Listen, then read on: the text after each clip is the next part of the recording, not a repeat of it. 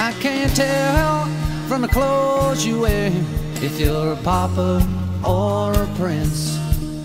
I can hear from the mountain top, sometimes it makes no sense. After locking ourselves in the RV for 2 days, we magically appeared in the Red River Gorge. I hear the train break the silence, the only sound that day. I smell the smoke from a distant fire, but that's just the southern way. Fire on the mountain, lightning in the hills. If a ghost don't get you, a restless spirit will. The war keeps raging each and every day. There's a battle for your soul, that's the southern way. There's a battle for your soul, that's the southern way. The Red is only an hour outside of Lexington, Kentucky. The majority of the climbing takes part in the southern region. With about 2,000 routes to choose from, no matter who you are, you'll find plenty of projects.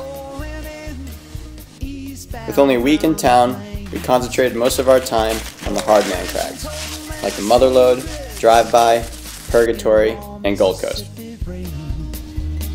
Nighttime comes, you can hear them whisper, though no one will say. Finding pleasure in revenge, that's the southern way.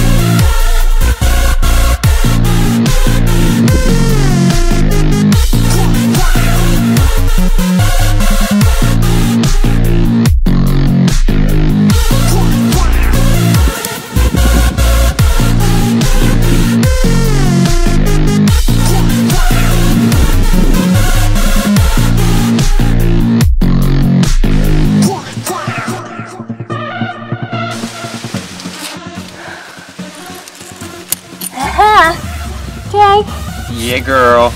Oh, yeah. Feels good. Not in my fingers. So creepy. Black gold. Black gold in the bucket. The Red had the biggest climbing scene we came across during the whole trip, and it all centered around Miguel's Pizza. This place has it all. While you're waiting for your pizza and checking your likes on Facebook, you can try on the latest climbing fashion, buy a whole new sport wrap, and sip out of your ALA, some of the best local soda out there.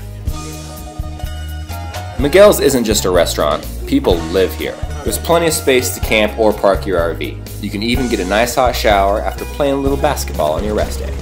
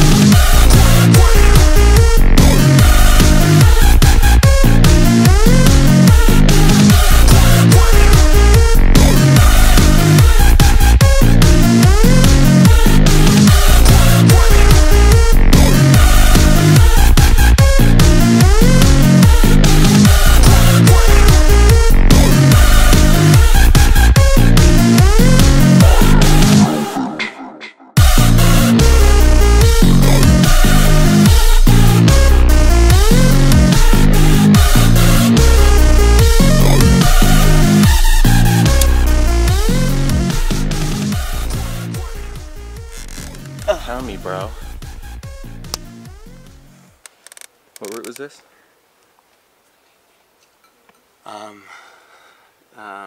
This is Dreamcatcher. Flashing.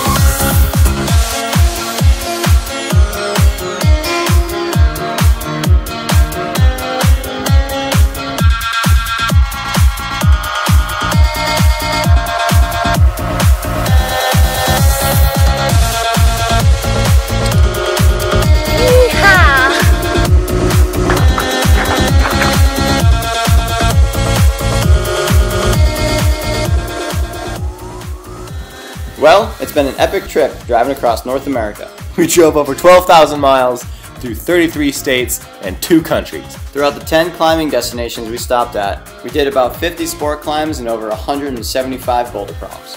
Feels great to be home in Boston, already planning the next big adventure. Yahoo!